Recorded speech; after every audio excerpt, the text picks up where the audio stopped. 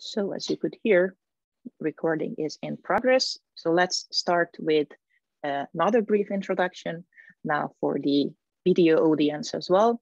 So the topic of today within the framework of infrastructure connectivity in Europe with Chinese characteristics is energy and climate issues. This is a new series launched by Working Group 1 of CHERN Coast Action.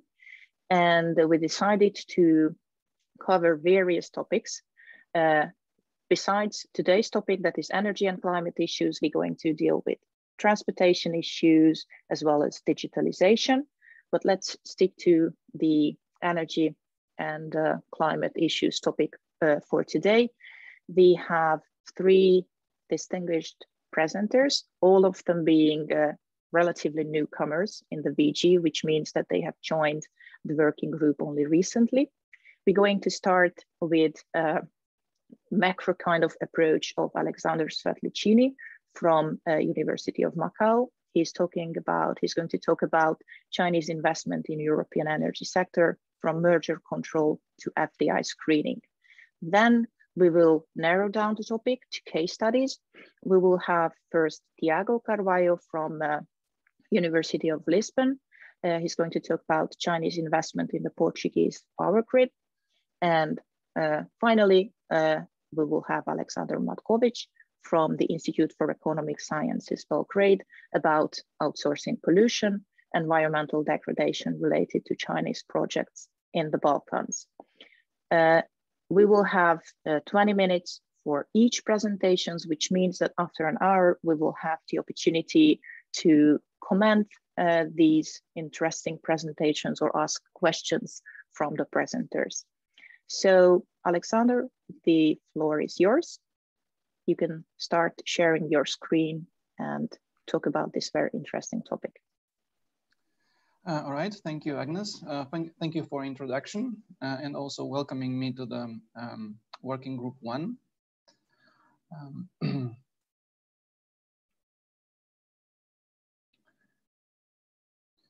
So as you already mentioned, my intention is to take, so to say, a bird's view perspective on the Chinese investments in the European energy sector and look at it at the level of the EU, primarily through the two regulatory frameworks, that is being EU merger control and the foreign direct investment screening framework, which has been adopted relatively recently.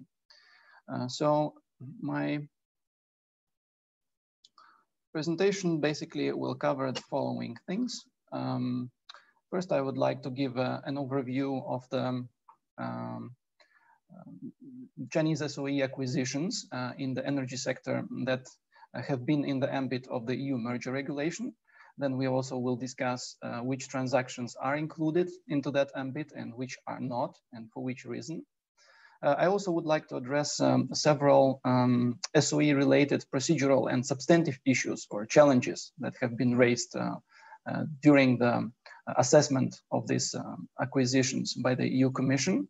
And then we can briefly discuss also some regulatory gaps that have been alleged by different stakeholders that there are in the EU merger control that require a supplementary additional regulatory response to certain issues, to certain challenges. And one of these regulatory responses was the EU FDI screening regulation, which was adopted in 2019. And since October last year is already in full force and operation.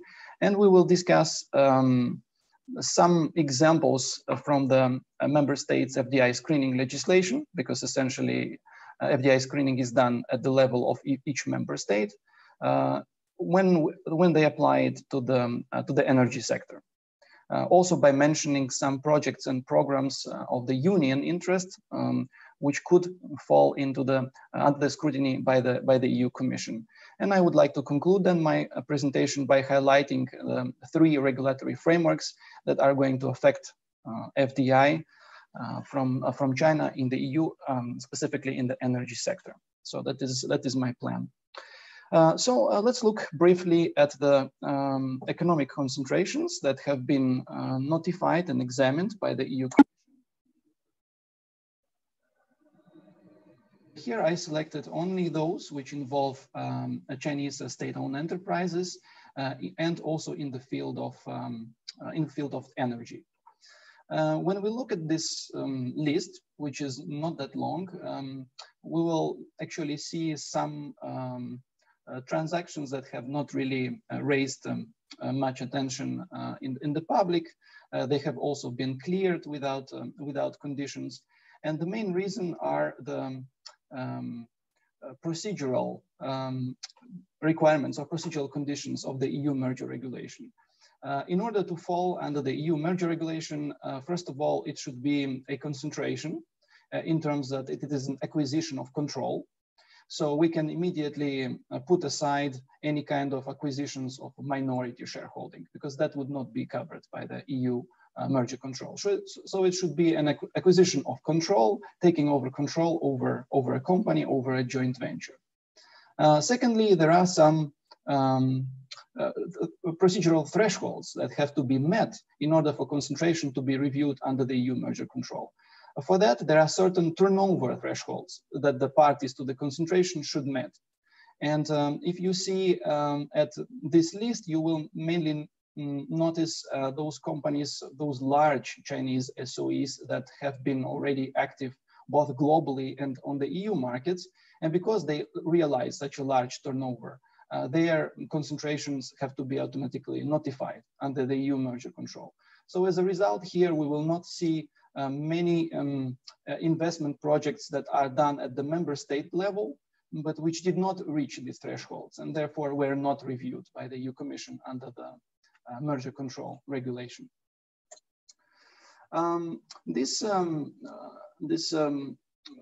Mergers and acquisitions by the Chinese state-owned enterprises, they have raised a number of questions that have been challenging and have to be answered by the Commission under this EU merger control regulation.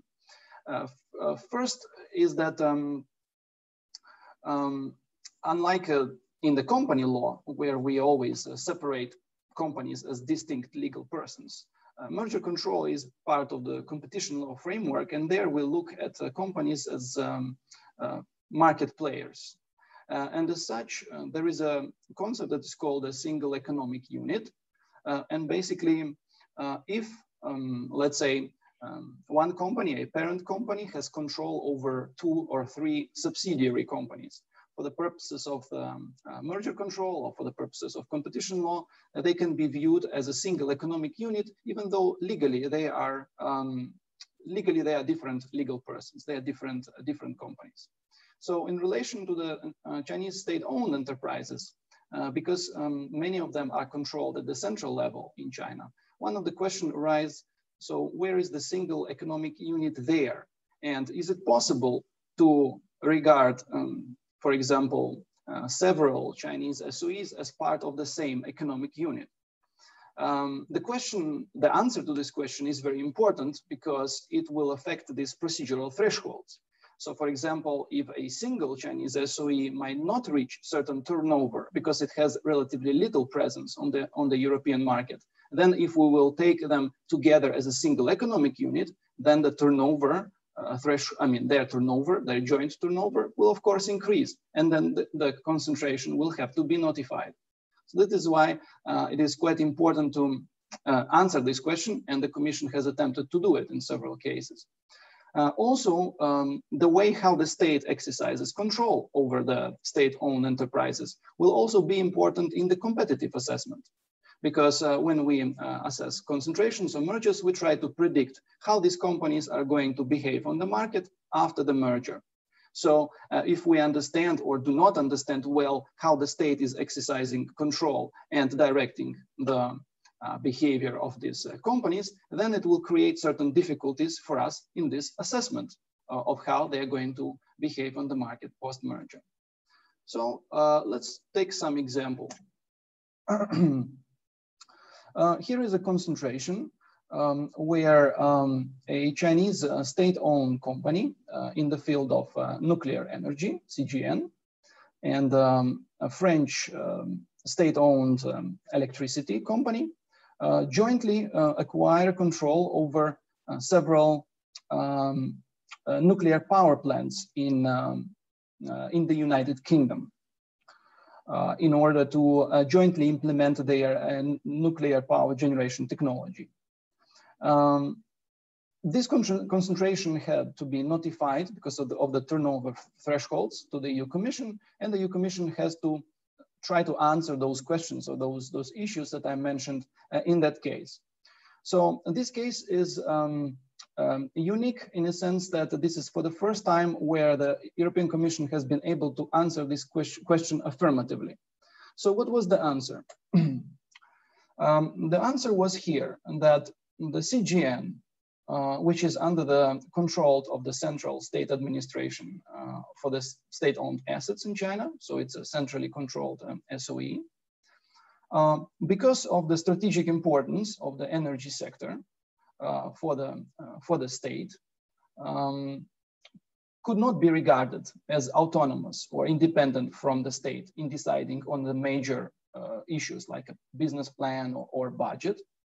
And also, it was concluded in this case that therefore other energy sector SOEs, at least those centrally controlled, should be regarded as part of the same single economic unit together with the CGN. And actually, because of this conclusion that the EU Commission has arrived in this case, the concentration was notifiable. Why? Because of course, jointly the energy sector SOEs, of course, would reach those thresholds, without which maybe the CGN alone would not reach that thresholds in the EU, and so the transaction would not be not notified. So this case basically has set certain precedent or a possibility how the Commission is going to view the state-owned enterprises from China. And for us is important because that was actually decided in the field of energy. And here exactly this sector was analyzed by the Commission in detail. There is also, I also should mention that besides the assessment based on the competition, so how the companies are going to behave on the market after the merger, there is also a limited possibility to consider certain other interests other than competition. And these legitimate interests that are recognized in the EU merger regulations are public security, plurality of the media, and prudential rules. Now, for us, probably the most important one would be here public security. So while EU merger control is a one-stop shop system where the concentration is notified only to the EU Commission, regardless whether the companies are active in several member states, the EU Commission will issue the decision, and this decision will be valid for this project. Doesn't matter in which member state it is implemented. So based on this Article 21.4, member states might raise this concern or these legitimate interests and block the transaction or require certain conditions for the transaction. So impose certain conditions on the parties. And there is a mixed experience in this field where some member states attempted to block or conditions mergers that have been cleared by the EU Commission. For example, there are two recent, relatively recent cases where the Spanish authorities tried to condition the acquisition of the Spanish energy company by imposing various investment obligations, different economic obligations on the companies taking over the Spanish company. And in that case, they tried to use the legitimate interest as public security, saying that the energy supply is a public security matter, and therefore they feel it necessary to impose those conditions. In both of these cases, the European Commission has analyzed those conditions and found them not to be related to the public security. So in those cases, they insisted on the unconditional clearance and did not permit, in that case, Spanish authorities to impose those additional economic investment obligations on the parties. So there is relatively limited experience in applying this public security under the merger control, and also some examples where public security was understood quite strictly and it was not permitted to use certain economic interests under the label of the public security. All these clearances of the merger transactions involving Chinese state-owned enterprises, and especially after the European Commission has blocked some merger that member states considered of great importance for their industrial policy. Here I'm talking about the Siemens Alstom transaction, which was not permitted on the grounds of competition. There was a discussion whether the EU merger control is capable at addressing different concerns which maybe are not related to the competition, but to a wider issues like a level playing field, industrial policies, competitiveness of the European industry.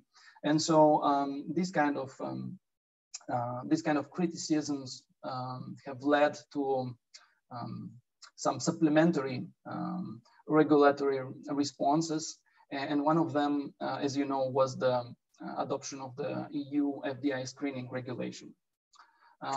Since many of you probably are aware of the structure of it, I just only mention briefly several aspects which are maybe will be later important when we will talk about the energy sector. So EU FDI screening regulation basically does not introduce any kind of new FDI screening rules.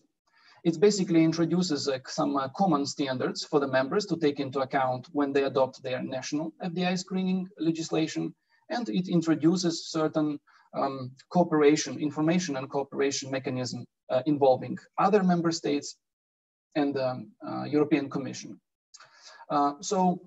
Among different protected interests, the EU Commission in the regulation listed infrastructure, technologies, and input. And when we are talking about energy, probably energy could be fit into any of these categories. And we will see it later when we look at the national legislation.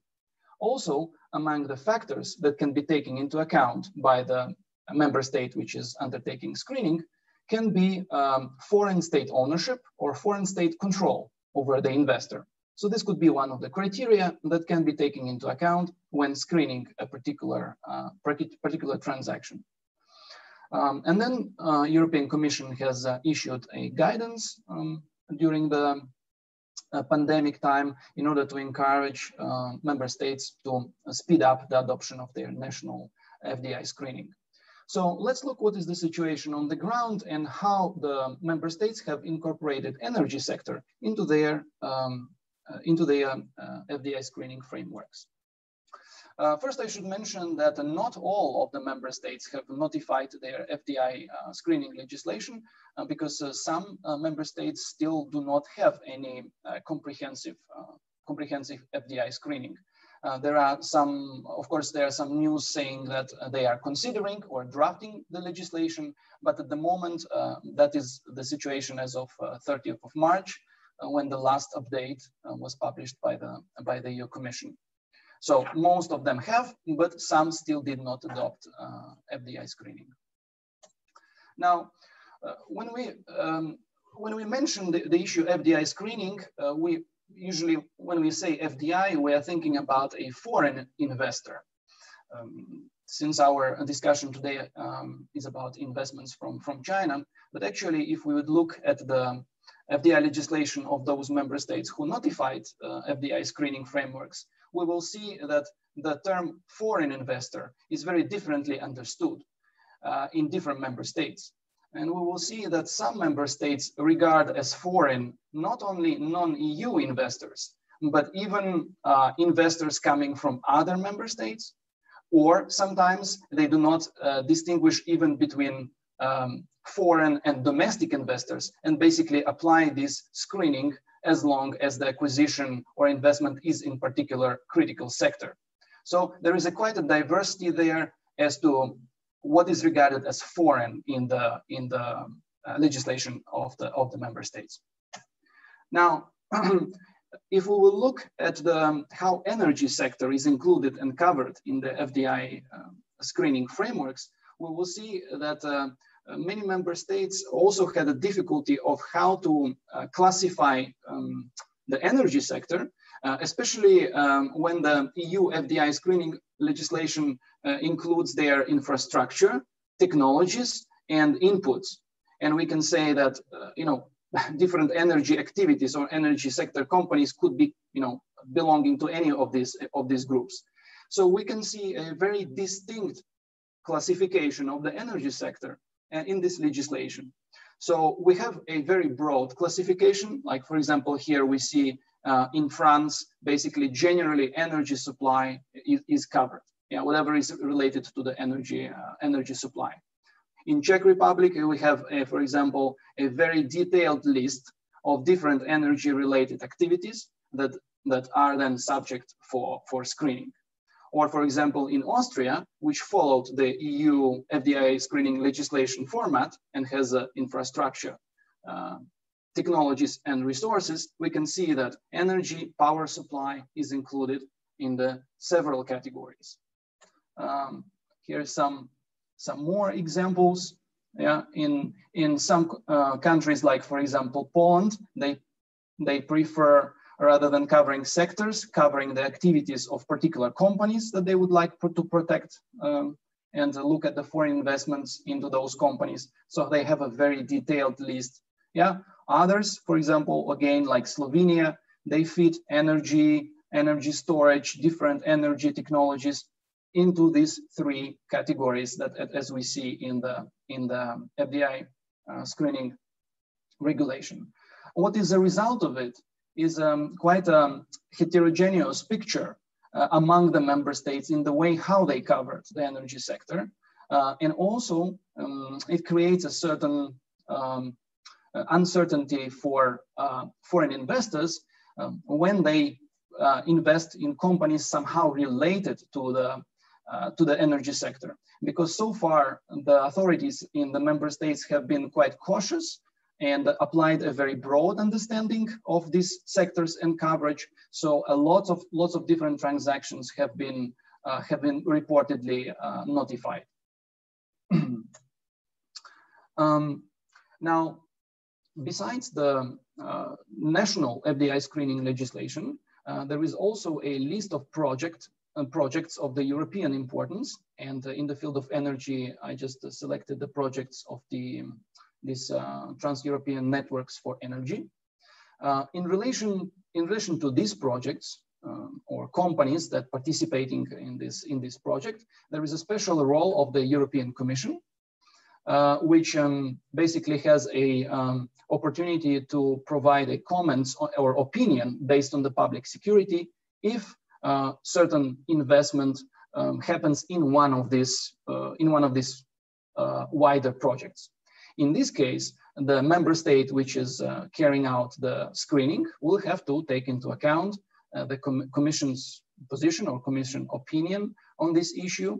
And we will see, after 1 year of the implementation of the FDI screening regulation, we'll have the first report. So then we actually will see, how many transactions have been actually related to these projects and what was the role of or position of the European Commission. We'll have to see in the first report. So as a result, basically we have now a multiple regulatory frameworks which will affect or already affecting the Chinese investments as a non-EU investors in the energy sector. So as we discussed in the field of merger control, it has been relatively unproblematic because the criteria is only competition, and also many transactions do not reach the EU level thresholds. So many mergers have been examined by the competition authorities of the member states. I hope that our other speakers today will give us some examples of such transactions that have been examined at the national level. Secondly, we have now FDI screening on the basis of security and public order. There again, the last word is after the member states who making the ultimate decision in each case. We also see that there is a very heterogeneous picture in the way how member states have included or not included different energy related activities in their FDI screening legislation. but there is also a cooperation mechanism where European Commission and other member states can make comments, opinions to the member states that are undertaking screening. And something which is upcoming and watch for is that this year Commission is concluding the public consultation about this foreign subsidies screening mechanism. It expected that later this year it will turn into a legislative proposal, and we will have an additional screening based on the foreign subsidies, something which would apply some state aid control to a foreign the foreign investments, foreign acquisitions. So that is the framework, so to say, at the EU level that I would like to present today. And I look forward to discuss it and also compare it with the situation on the ground in the member states. Thank you. Thank you very much, Alexander. It was very interesting. I was not really aware how complex this whole framework is. Let's now turn to exact cases. And I now turn to Tiago Carvalho and ask him to start his presentation on Chinese investment in the Portuguese power grid. So we have a case study of this topic. Tiago, the floor is yours. And good morning and good afternoon, if that's the case, everyone. Let's just share the presentation.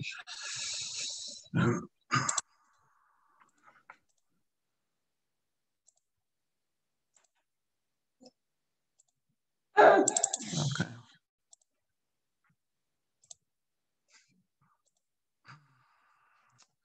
So, good morning again. I'm Tiago Carvalho. I'm a researcher in the Orient Institute in Portugal. I'm bringing you here the Chinese investment in the Portuguese power grid. I'll give a quick overview on the Chinese investment in the power sector. I'll explain the Portuguese power grid. I will present major events regarding this subject, and then the main investors in the Portuguese power grid, China Tree Gorges, State Grid, and other minor investors. So the aim of this presentation is to identify the Chinese investments in the Portuguese power grid. I must highlight the difficulty in mapping these investments because the main online databases don't have all the investments, and the numbers they use normally are not the correct ones. So I had to research the local media and the authorities, but many of these things are not completely available online. But since this is my PhD, this is on my PhD thesis, I'm searching for this for some time now. So in terms of the global perspective on the Chinese investments in the power sector, I'm looking into Europe.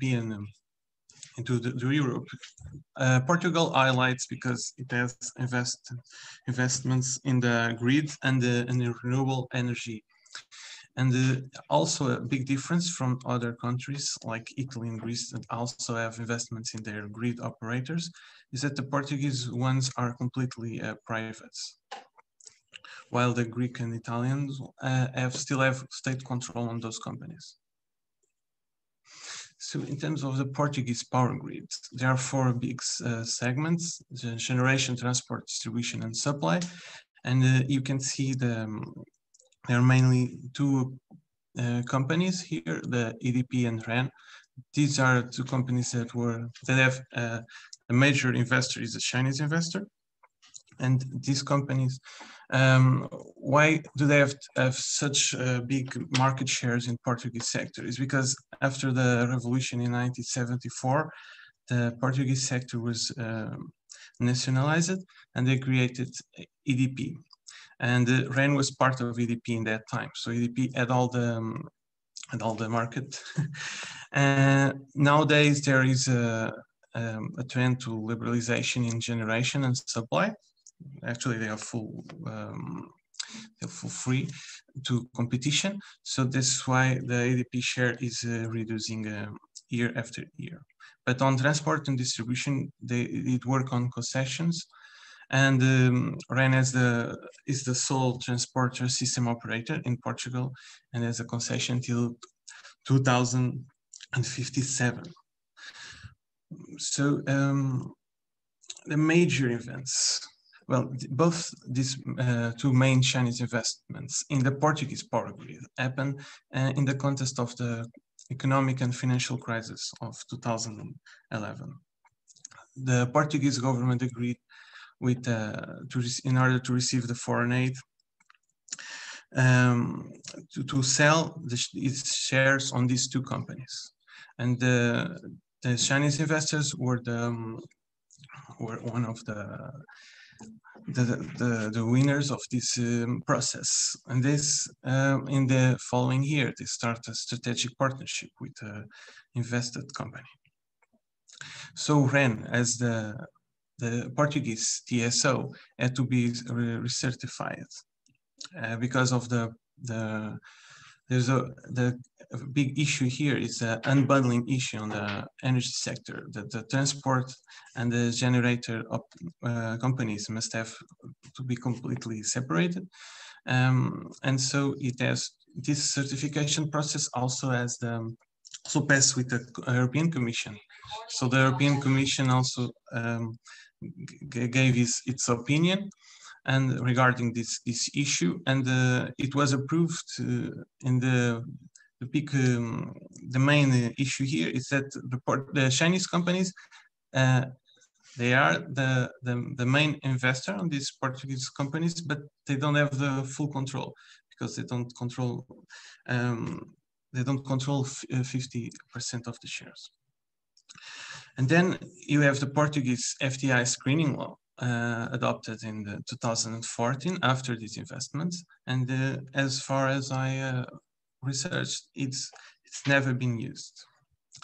In 2018, in a very different context, because there were more negative issues on the Chinese investments, the Chinese resources launched a public acquisition offer to buy the remaining shares on EDP. The Portuguese regulator gave an opinion on that same year about another Chinese company that wanted to invest on the Portuguese generation sector.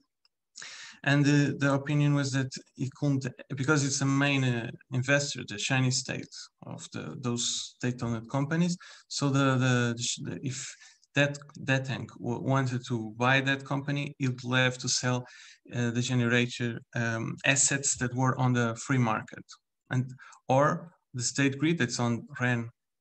Is REN main investor will have to lose his voting rights, and this is a complicated issue for these companies. And then you have the EU FDI screening regulation in the following year, and that public offer ended without any success in that year. So the main investor is China Three Gorges, is a state-owned company that invests in EDP. This company was created on the context of you might have heard of it, the Three Gorges Dam is the biggest dam in terms of electrical output, but then it developed in the other sectors on renewable energy, mainly onshore and offshore wind power and solar power. It also had received from the Chinese state as a subsidiary the CWE, which was a big international, Chinese state-owned, but it has many international projects on construction of dams. Actually, EDP and China Three Gorges have much similarities in their business model because EDP also focus on renewables.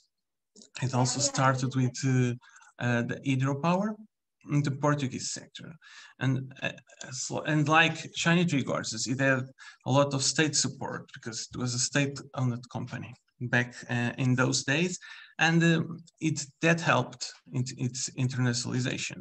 And nowadays it's a very internationalized company, and the Portuguese business is not, it has reduced in importance for this company because it has many other important market shares in other countries. So the investment we're talking about was on 2012, 2,000 million euros. It also had some loans to the Portuguese company. The CHERN then was able to nominate from that point on board members for the EDP, but it didn't change the executive commission on EDP. I must also highlight the research cooperation between these companies. There was lots of follow-up investments, and this was planned on the strategic agreement. I might highlight two in 2013 and 2017 that were on the Portuguese assets of EDP. Others are mainly on Brazil, assets of EDP, but also on Poland and Italy.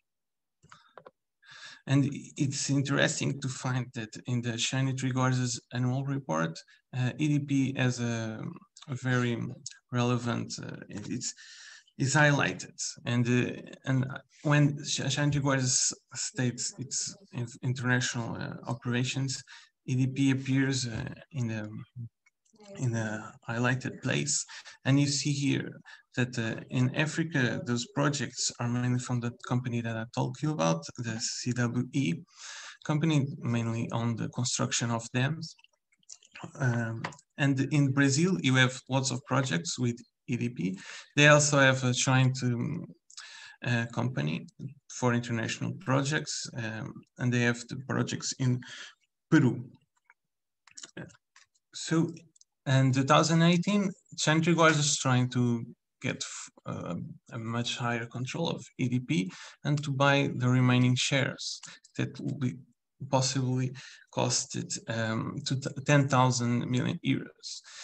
But it was a very difficult job because as EDP is very internationalized, it had to be approved in many countries, and like the United States, and that could present some problems, and it could have compromised that offer. But the problem turned out to be the own regulations of EDP. There's a maximum voting shares for a single shareholder of 25%.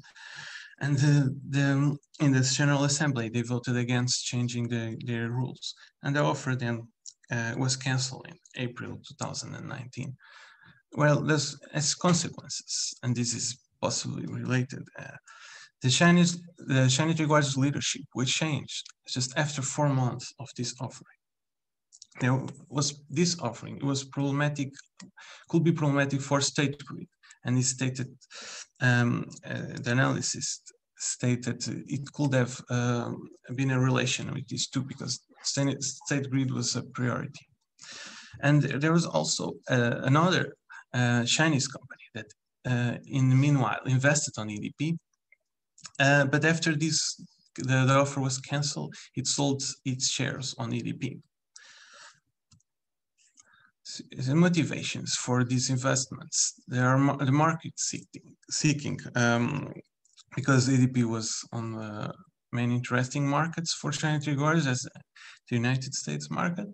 The resource seeking in terms of know-how, because EDP in the renewable sector was and it has a subsidiary, EDP Renewables, a leading company worldwide. And strategic assets, because energy and power sectors, they have this dimension, and also financial, because EDP has a very nice dividend policy. It's interesting to compare the assets, because in 2011, these two companies were very similar in terms of assets. But the Chinese company was on the trend to increase, and nowadays it's much larger than the Portuguese company that have remained more or less the same. The second big investor is State Grid. State Grid, it has a very strong domestic monopoly on the power grid, as covers 88% of China power grid. This map shows the investments of state grid that result in operating companies, because it also have investments in construction. So in terms of REN, as I said, it was part of EDP. They're separated and then sold, and it's completely privatized. Unlike ADP, its internationalization is very reduced, only on Chile and some small stakes in Spain and Mozambique. This investment was very much, it's not on the same dimension as the previous one, 387 million euros, also accompanied by loans to REN. The state nominates for the executive board, but they didn't change the administrative board of REN. And they also have the joint research center between these two companies. Market seeking, but in the last dimension here, because REN was on Mozambique and also on the Spain sector. Resource seeking, know-how, because to integrate renewable energy in the management of the power sector. Strategic assets, because REN holds a concession on the Portuguese transport grid, and financial. Also, dividends are very interesting in this company. Well, in comparing these two companies, State Grid is a completely different dimension on one of the main companies worldwide in terms of revenues. But it's interesting to find out REN was already a mature company and been stable since there, while State Grid has been increasing its assets. Other investments that I must highlight. There is this two companies that are, the owner is the same, is CK Hutchinson from Hong Kong enterprise, and it invested on the second renewable generation company in Portugal in 2015 for 1,000 million euros. But then it sold it because the assets were turning to be on the free market, and they wanted a regular stable income on those assets. Another company, Chinese company that invested in the Portuguese power sector was China Triumph International Engineering Company. It invested to create 2 solar parks, and they were sold, the second one even before it's completed, because it's not yet completed. There was another company I talked to you about already, but this investment didn't succeed, but it was important to the outcome of the Centrifuga's offer to EDP. This is Deteng, this is a Chinese power generation company that wanted to invest in the Portuguese company that on the generated segment of the Portuguese power sector. And it asked for the Portuguese regulation for our opinion on that investment. And that opinion, as I stated before, could have affected State Grid's investment in REN. And so the outcome was that the French company Total won that process and bought the Portuguese company.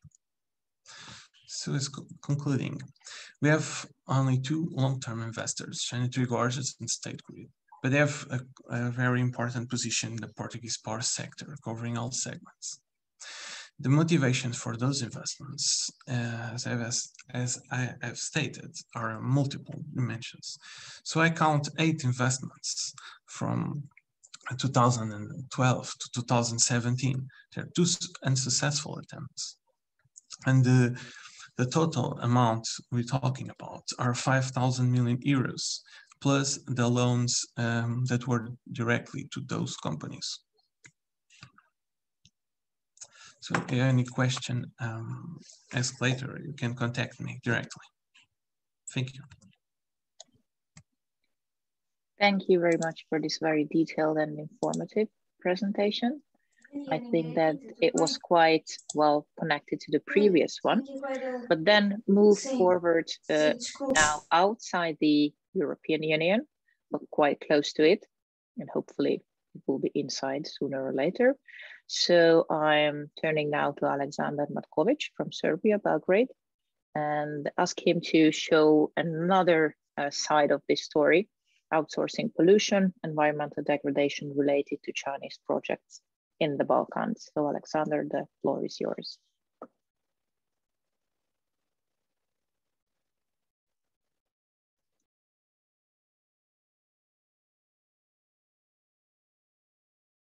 Okay, sorry, I was muted. So thank you to Agnes and to the previous speakers. I must say in advance, this is just the start of the research, so I must state that. Basically, I'll be showing a mixed perspective. One would be to basically show you just an overview of what the Balkans investments from Chinese companies is at the current moment in the energy sector, and then basically I will focus on Serbia, and in particular, a very concrete company named Linglong Tires, which is the biggest investment in Serbia by far, and 800 million euros. And also it was one of the most contested in terms of the pollution that it may contribute to Serbia and the region. So with that in mind, as I said, I offer a mixed perspective. One would be like a macro perspective on the Balkan investments, and one would be a more Serbian-oriented perspective. So let's start.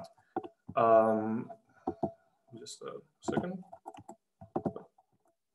So I want just to show a little bit of background so that we can understand the geopolitical dynamics here. So since 2014 and even early on, the Chinese government has been slowly enacting more stricter and stricter environmental protection laws and regulations. One would be also related to the Belt and Road Initiative. So it was initiated by the Chinese Banking Regulatory Commission, which issued the Green Credit Directive, is meant to supporting Chinese stakeholders, while at the same time not polluting or not investing into polluting projects outside of China. This is also one of the most important regulatory directives, since it is also one that is the most often not respected in Serbia and abroad. So that will be one. The war on pollution was declared in 2014. Environmental protection laws were made stricter, including increased penalties. So as of now, as of 2015, Chinese regulators can issue penalties on a day-by-day basis. So if you do happen to produce more sulfur dioxide, for example, and you do not close down your factory or make any sort of adjustments in that regard, you will be fined on a day-by-day basis. That also that also got translated into practice. For example, I mentioned Linglong, I'll return to it later. So it's a tire producer, and it made its own globalization strategy to escape what's been happening in China, and that is that in 2017, over 20 of the dirtiest producers have been either closed down or issued penalties as a consequence of this environmental protection laws, including the so-called tire city of Dabang, where various Chinese tire producers have been also fined. This is actually a novelty, and that was leading up to what Xi Jinping was saying in September 22 last year, that China was supposed to reach carbon neutrality by 2016. How does that relate to the outsourcing of pollution? Well, some of the companies that have been fined or were supposed to be fined, like Linglong, have actually started to export their dirty industry outside of China through the Belt and Road Initiative or on their own. So this is just the background of this geopolitical rivalry, so to speak. On the EU side, actually, Xi Jinping's statement was an answer to what's been also happening in the EU. And I won't go into too much details. I suppose that some of you may already know this. The EU has also announced that it will attempt to go carbon neutral by 2015, or at least lower emissions to 55% at least from 1990 levels by 2030. It has also been instigating anti-dumping duties on Chinese tires and Chinese tire production companies in May 2018, which was exactly the time that the Serbian President Aleksandar Vučić visited Beijing and negotiated, and this is very important, through an intergovernmental deal the building of Linglong factory in Zrenjanin. So this is also how Serbia, for example, and this is apart from Bosnia and Herzegovina, the main example in the Balkans, how it operates through the Belt and Road Initiative and with Chinese company, because it signs intergovernmental agreements, it bypasses the need for local tenders. So this is one of the points that will be crucial later on. And this was also a practice that led 26 members of parliament to write a letter to the European Commission stating their concerns over Chinese industrial investments into Serbia. So we have a contrasting picture. At the same time, while both China and the EU are trying to lower their carbon footprint, the outsourcing of the dirty industry in Serbia grows. It's not only, of course, the Chinese guilt, so to speak, it's also from the Serbian government and the Bosnian government and the Balkans governments, which actually do rely mostly on coal power still, and are at once one of the highest polluters in Europe. For example, only the Kostolac thermal power plant produces as much pollution as was done in a famous study, as much as all of the thermal power plants in Europe combined. So it's that sort of a deal. So that's why it's also a good example. So at the same time, while Europe is phasing out fossil fuel subsidies, as I will show later on, Exim Bank and China Development Bank are actually financing the development of such of coal-based and fuel-based thermal power plants. So, as I said, there's also a problem with local officials relying on FDI. I just started here a quotation by Aleksandar Vučić, the Serbian president, who actually acknowledged that this is the reality, that the governments of China and Serbia do have these agreements, and that they are in fact outsourcing. So we have a confirmation from one of the state's heads of the Balkans, Aleksandar Vučić from Serbia. So there's a lot of talk about the air pollution crisis, and coming to think how I would present this to you just as in a summary way, I thought about dividing this presentation into two sections. One would be the actual accusations of different Chinese companies and different thermal power plants projects, for example, in Serbia and the Balkans. And one would be to show you just a list of the projects which have been now signed agreements for investments or are about to do so. So, I mean, I chose the Linglong example, which I will return to later, as a prime example of how this outsourcing works. So at once you have more stricter environmental laws in China and Europe, and because Serbia has a special relation to China, as you all know, and it's also near Europe, but it's not in the European Union, this creates a sort of specific dynamics whereby Chinese companies and finances can utilize local reliance on FDI and local reliance on coal-based projects to set, so to speak, a base that is near Europe, but at once that is beneficial to the companies which would be fined under the new environmental protection laws in China. For the local population, it was at the same time there are benefits. For example, a stepwise increase in finance for projects that would have to be financed either way, like Kostolac and Tuzla, which I mentioned. But at the same time, there are also liabilities in terms of increased pollution or probability of those coal-based financial projects for becoming stranded assets in a way that they will not be cost-effective in 5 to 6 years.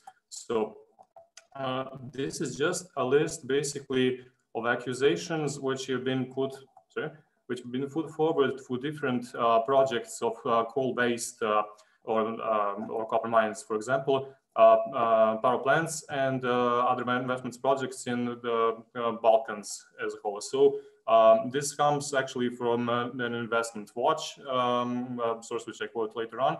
So as you can see, I've highlighted these are, for example, thermal power plants Stanari in Bosnia and Herzegovina, thermal power plants in Tuzla, and thermal power plant in Kostolac, also Linglong factory. They all share, they were accused in the media, of course, but they all share one of the most fundamental problems, and that is that the environmental impact assessment studies were either not conducted or not public, as in this case of Stanari thermal power plant.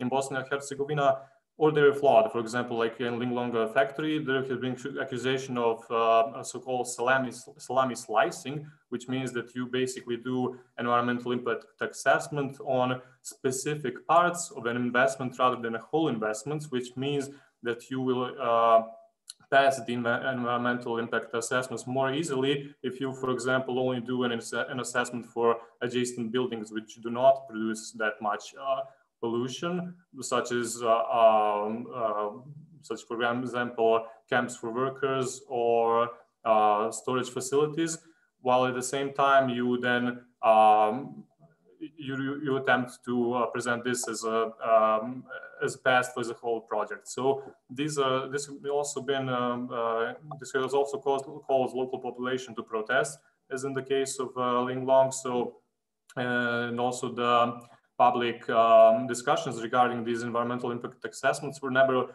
public at all, in the terms of that they have been closed to view only for certain experts who were involved in their studies. So this is one of the reasons that these investments were accused of being environmentally damaging.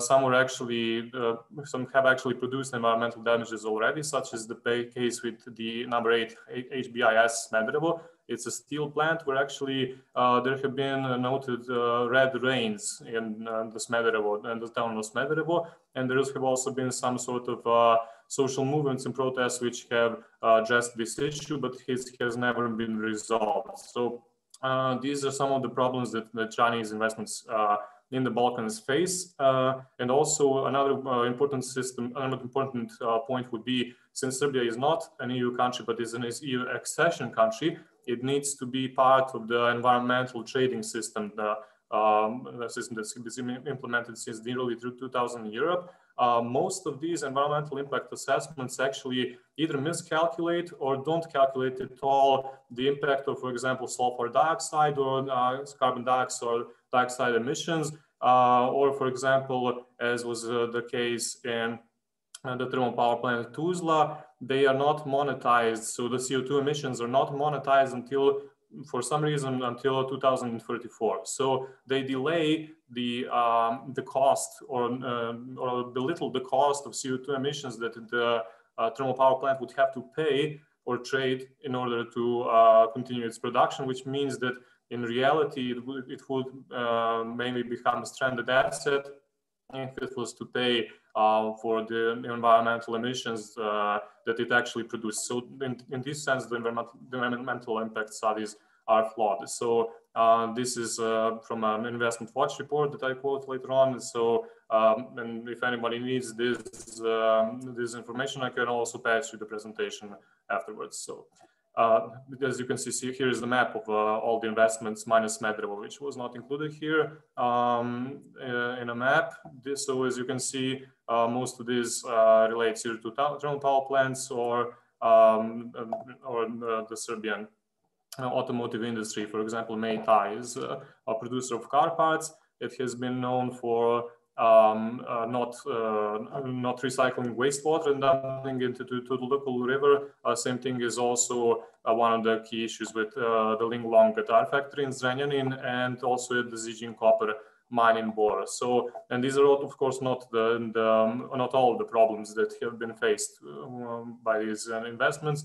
Also, problems occurred when housing Chinese workers, for example, and those have also been protested by Chinese workers in Bor, who were saying that their freedom of movement was curtailed. They have problems with heating and water. So in terms of these investments, it's not only pollution that they cause in terms of damaging the environment, but also in damaging the local population or the local working population that is involved in their construction. Also, this is just not that important point, but as you can see, this is how Kostolac looks like. I was there in last year with a couple of Chinese researchers, so it's not at all a lovely place to be, even if you're working at Kostolac power plant. So there are like labor encampment facilities and stuff like that. So this is one of the problems that these Chinese investments faced.